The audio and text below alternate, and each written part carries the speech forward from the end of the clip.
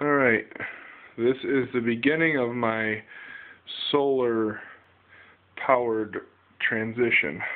I have this trailer here in Marlette and I'm going to convert it slowly to solar and wind energy. Here are just the beginning, the cheap Harbor Freight solar panels and the rest of the accessories that come with it. There you can see the battery. I actually have a car battery attached currently until I can get a deep cycle battery. But a car battery is 12 volts. I just used a lamp cord that was here in the trailer from when I bought it.